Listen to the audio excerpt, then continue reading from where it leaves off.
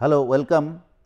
So, last week, actually last lecture, we were discussing about the effects of design variables on the hydrocyclone performance. So, this lecture, I would like to talk about that what are the operating variables which are very significant with respect to your performance of a hydrocyclone.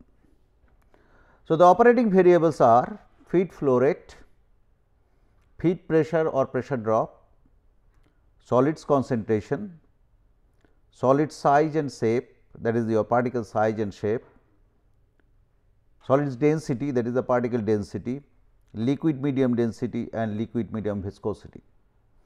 We discuss them one by one briefly. Feed flow rate, that is efficiency increases as flow rate increases in accordance to the relationship, because we always designate our efficiency of a size separator like hydrocyclone in terms of cut size, that is the D50 size. So, what happens when the flow rate increases? So, your velocity of the fluid inside that increases. So, if you remember the concept of m v square by r, that is for the centrifugal force. So, when the velocity is more, that means the particles will experience more of centrifugal force. So, that means more particle will be discharged through the underflow. So, naturally whatever we get through the overflow, there will be much more finer. So, that is why it is said that is your D50 is proportional to q to the power minus x and x varies from 0.53 to 0.64. Again I am cautioning you that these are just a empirical relationship. If you want to develop a model or you want to use a model, I would strongly recommend that for your design, for your material, you develop you generate your experimental database and then you develop your own model, but these are the guiding tools.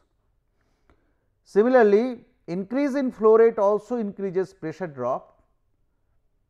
Pressure drop means, that is in case of hydrocyclone, the pressure drop is defined as the pressure at the inlet and pressure at the tip of the vortex finder. So, that is the pressure drop.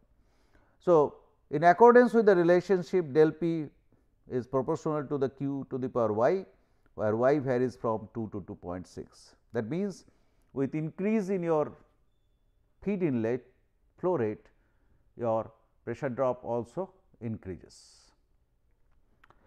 In both cases, the value for the exponent x or y is dependent on detailed design of the cyclone. That is why I am again repeating this, that these are only guiding tools. You must develop your own model based on your own data at your laboratory to verify that what will be the values of these exponents. Now, feed pressure or pressure drop, normally we try to have in the inlet flow rate. Before that, when the slurry is fed through the inlet flow rate, we normally have pressure gauge. Why we do not have say flow meters? Because for the particles, as a mass flow meter are very expensive and they are very maintenance intensive.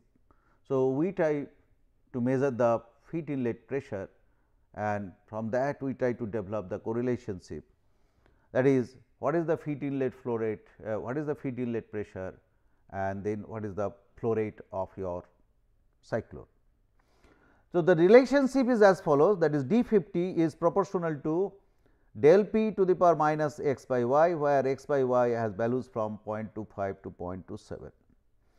The determining factor in cyclone operation is pressure drop and not feed pressure, because that feed pressure which will help in creating the air core and maintaining the stability of the air core, it will also control the velocity of the air core.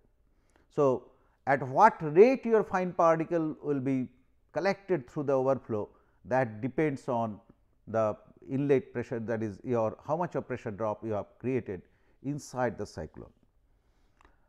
The cyclone develops separation power through the use of fluid pressure energy, that is what I have explained it.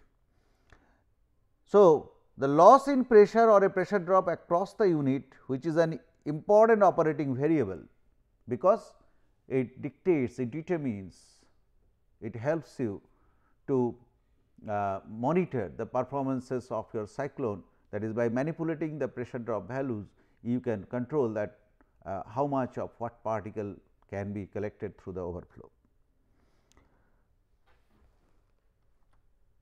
Now, solids concentration, that is the feed solids concentration. Now, what happens if your feed solid concentration is very high? The one problem is your fluid, that is the slurry, will be viscous. So, you will have problem in the fluid flow, inside the fluid flow related problems inside your cyclone. Number 2 is that when your solid concentration increases, the particles will experience the hindered settling mode. That is, your although you will be getting more capacity, but the quality control of your product will be very difficult, because in that condition, that is why I have written, that is high feed solid concentration causes hindered settling. Higher concentrations of solids in the underflow and a change in pressure drop or capacity. So, what will happen when you have a high feed inlet your solid concentration? So, because of the hindered settling condition, the much of your material, that is your load on your underflow discharge, will gradually go up. And you have seen that your apex, that is your underflow discharge diameter, is much less in comparison to the vortex finder diameter. So, when it is getting crowded, I will show you some your images or say sketches that what happens when you increase the solid concentration. Now, to avoid hindered settling, fluid to solid volume ratio of 8:1 is preferred. That is the maximum, that is the your normally we have found that if you maintain a fluid to solid volume ratio within 8:1, the cyclone gives the best performance. However, many times the operators are basically forced to increase the capacity of the cyclone. So, they have to increase the feed solid concentration. So, in that case, how do you know that how much of feed solid concentration you can give?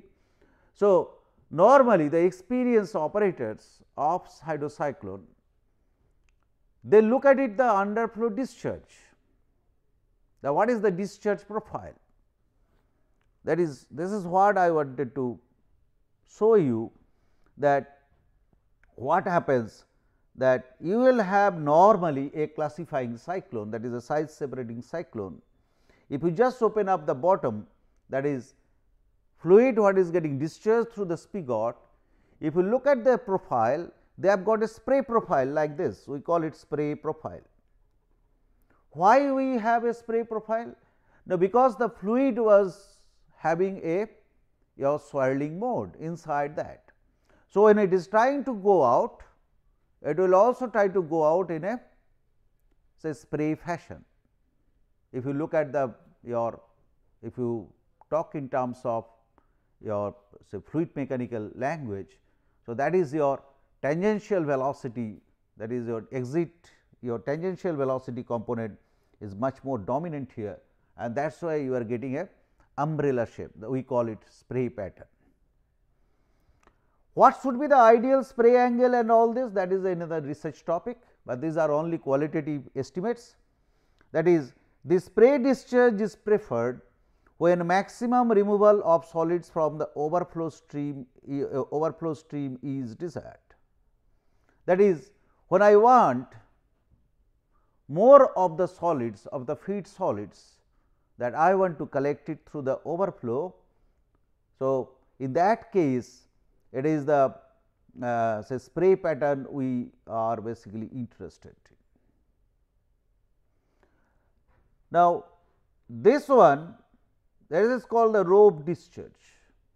Rope discharge means, that means you see that here I have shown it, that your near the conical bottom part of this cyclone, that is getting crowded with more solids. That means, there is a solids pile up, that means the rate of discharge through this spigot opening is less than the rate of accumulation of particles here.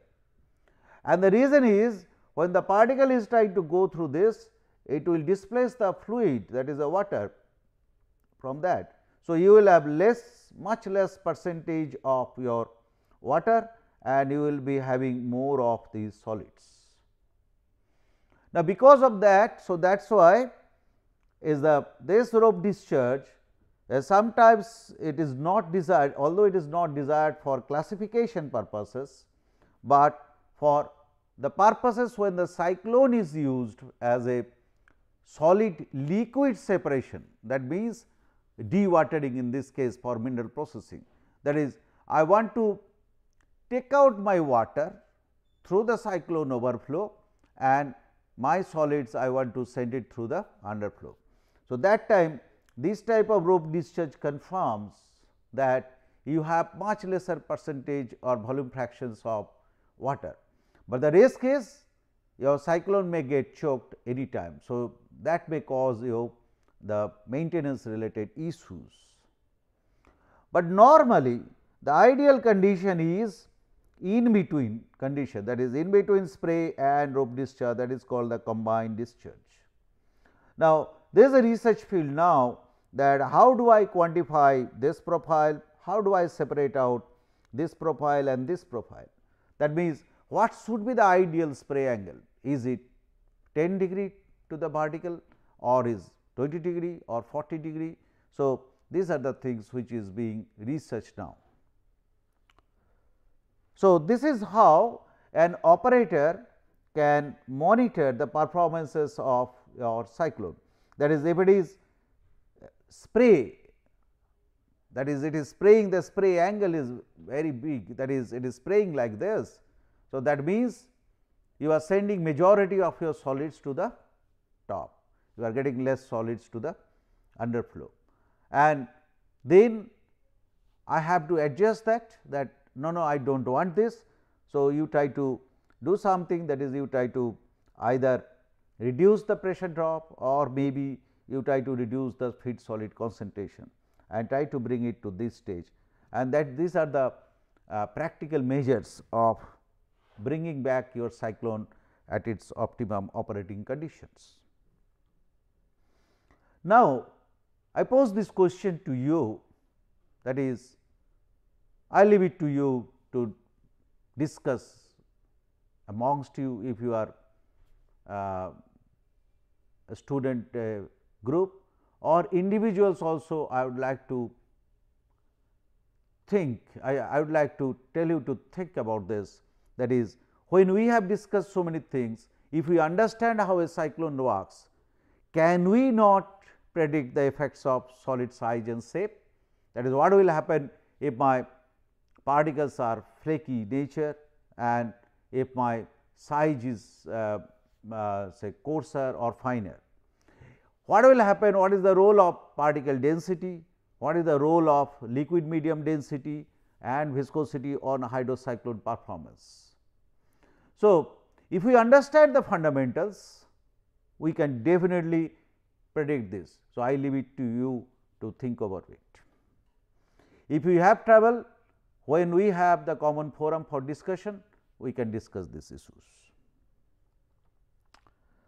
Now, if we look at the hydrocyclones in operation in a mineral processing circuit, normally it is used, I have told it many times, that it is basically a connecting stage in between comminution and separation.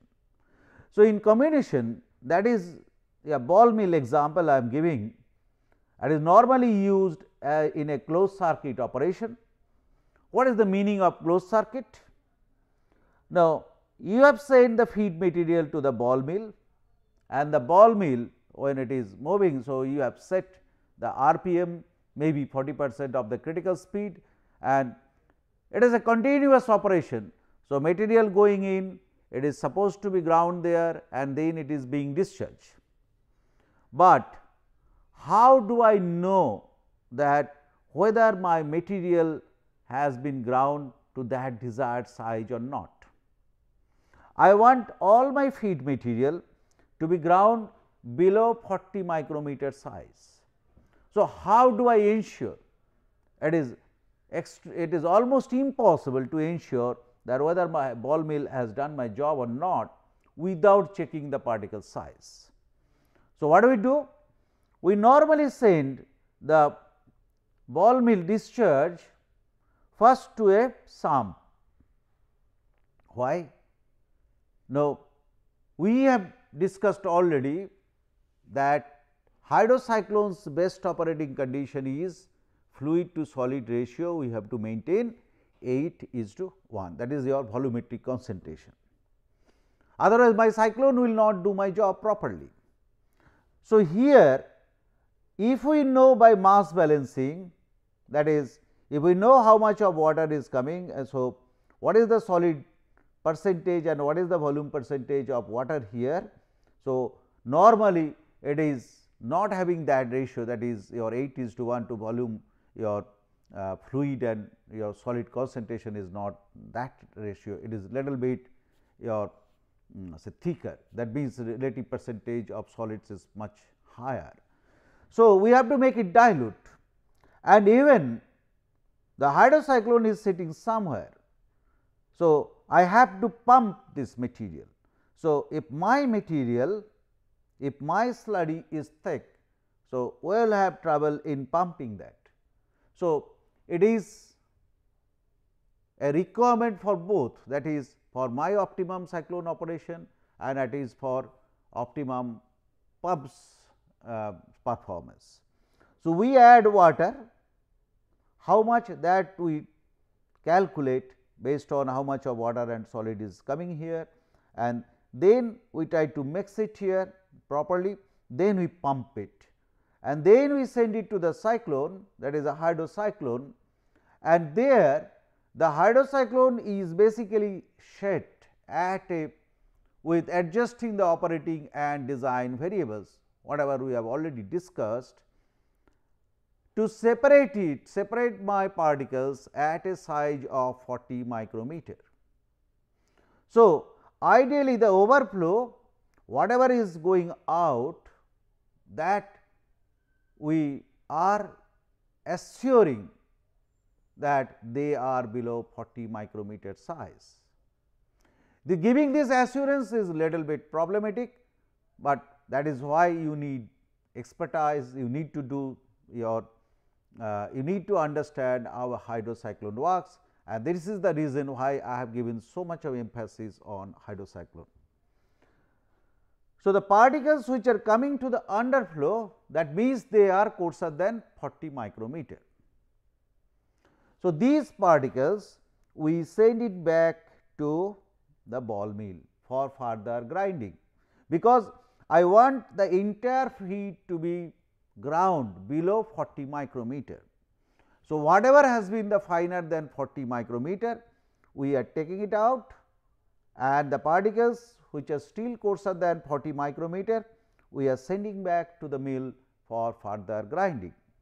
So, this is called the circulating load, and or you may say that that is the recycled material.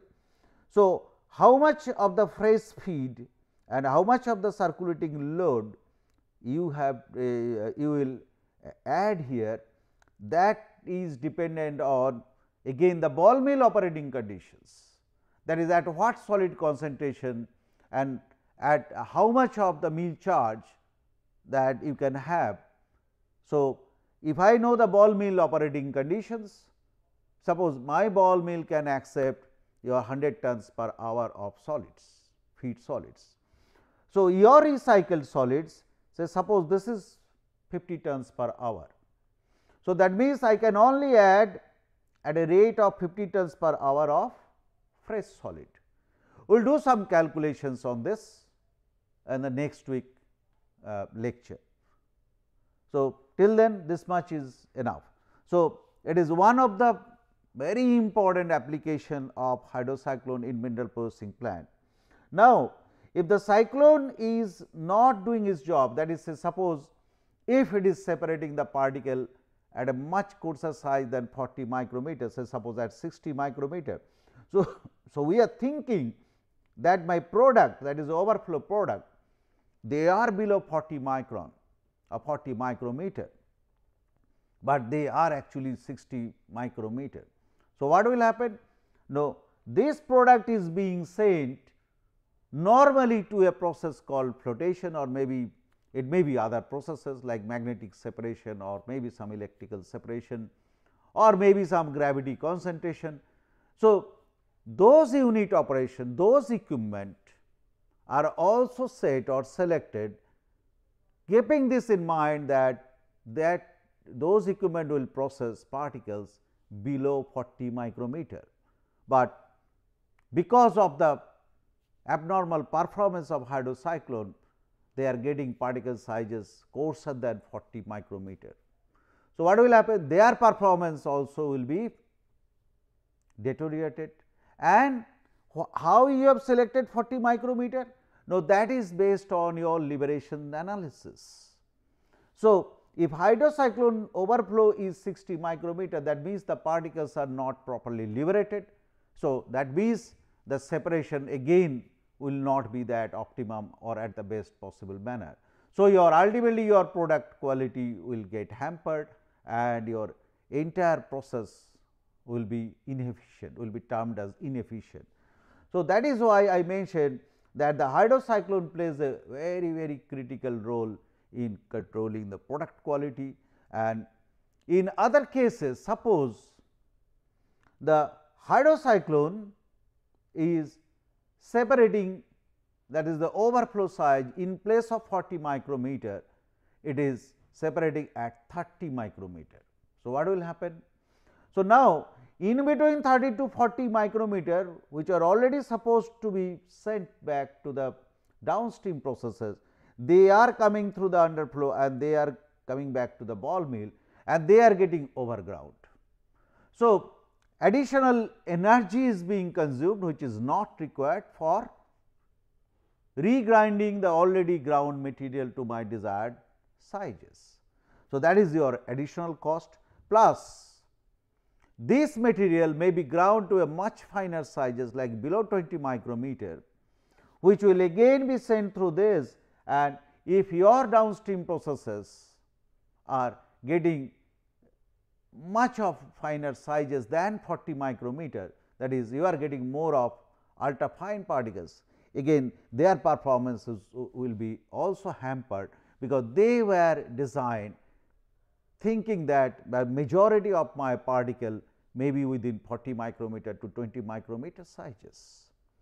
So, this is why again and again I am repeating this, that your hydrocyclone performance plays a very critical role in the overall performance of a mineral processing plant, and that is why it could be called like your heart of the mineral processing operation.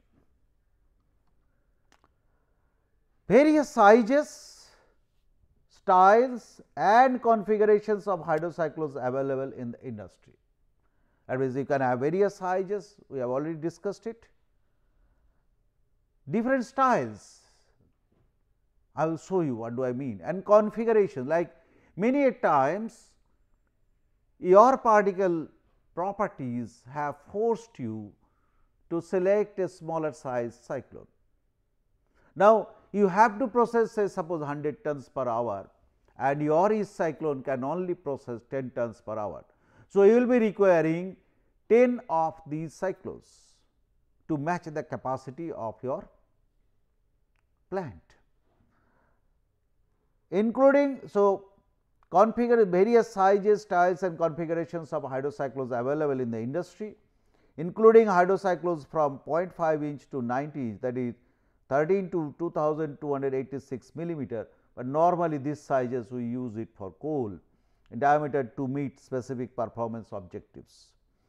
Hydrocyclones are also available in a variety of housing. I will show you. Liners, that is, you can have a different liners to protect it from the wear, and component materials. We have already discussed it, that the cyclone materials and your surface finish. Literally hundreds of various hydrocyclone configurations are available to meet specific requirements. So, when you are selecting a hydrocyclone for your mineral processing plant, you must be very clear that what are the particle characteristics, what is your desired product you want, and what is the capacity you want, and then you select your cyclone based on that, and you must take care of the maintenance related issues. This is one of the configurations. I have taken it from open sources. So, this is called the cluster of cyclones. So, what happens here, it is they are all relatively smaller dimension, the smaller diameter of cyclones. So, what is not visible, but you have got your central discharge, that is your feed is coming in the form of slurry here, then you have got a distributor. So, then you are distributing the feed at equal pressure and with equal solid concentration, volumetric concentration to each of these cyclone. And once the product is, that is your hydrocyclone overflow, they are being collected, all these overflows they are collected into one vessel, and then they are sent back to the downstream processes. Similarly, underflows are also collected and they are sent back to the grinding circuit many times. This is again another configuration, and the style. You see the style, there is a difference between the style and configuration. This is the central feeding system, and these are the challenges to the mechanical engineers, that is, how do I design this, because the requirement is that each cyclone should be having your identical inlet feed pressure and having identical your volumetric concentration of solids. This is also another design and configuration. Now, let me give you some hints, that is, in an industry, the present day industries, how they are selecting the cyclone for their for meeting their requirements. So, that is the selection criteria. What do they follow? They do not go by normally with the fluid mechanics based model or CFD based models and all this. So, they use the empirical models, that is what one example I have given you yesterday, that is your previous lecture, that is the plates model. Then there is another model called Nagesara-Rao model, another model called Lynch and Rao model. Like that, there are Savarosky model. So, there are many models are available, and when you have generated your experimental data, you must check that which empirical model gives you the better prediction of your the product quality, or maybe the performance of your cyclone. So, each manufacturer or each your say plant operator, they have their own selection criteria. So, one general criteria I am giving, that is, it is a basic understanding, the basic concept is that hydrocyclone is fundamentally inefficient, and coarse particles will report to overflow, that is, and fine particles to underflow. That is, some coarse particles will definitely report to overflow and some fine particles will report to underflow.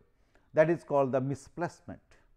That is, you cannot guarantee that my overflow does not contain, like if I want all my particles to be finer than 40 micrometer. So, you cannot guarantee that no particle coarser than 40 micrometer will be reported through the overflow. Similarly, it is impossible almost to guarantee that no particle finer than 40 micrometer will report to underflow. So, that is why the hydrocyclone operation in a plant scale level is considered to be inefficient. So, we accept that hydrocyclone performance is inefficient. So, based on that, that is we prefer to use the method proposed by Tropf, that is the your performance curve based analysis. So, what they do the plant people? No, they go by the nominal cut point, that is the D50 size. What is the D50 size? That means, what is that imaginary size at that size where my 50% of the feed material has gone to the overflow and 50% of the feed material has gone to the underflow. So, the nominal cut point for a cyclone is therefore defined as D50, that is the size of particle that has 50% chance of reporting either to underflow or overflow. The cut point is used in selecting the correct cyclone diameter.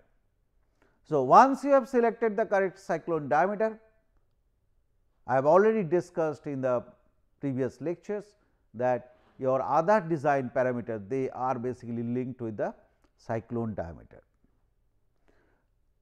But that is what the equipment manufacturer they tell that is the D50 of my cyclone. But the question is, what about the particle density? Is that D50 for any particle, that is that D50 40 micron is relevant to gold?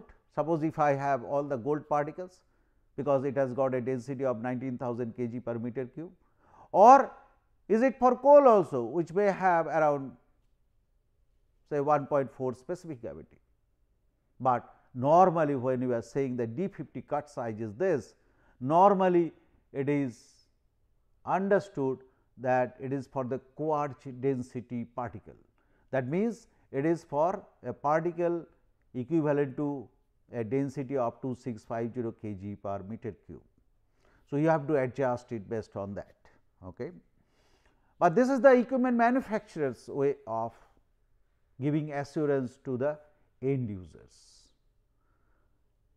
I will stop here and then I will continue this lecture. I will tell you how the end user he selects his hydrocyclone for his operation. Till then, thank you very much.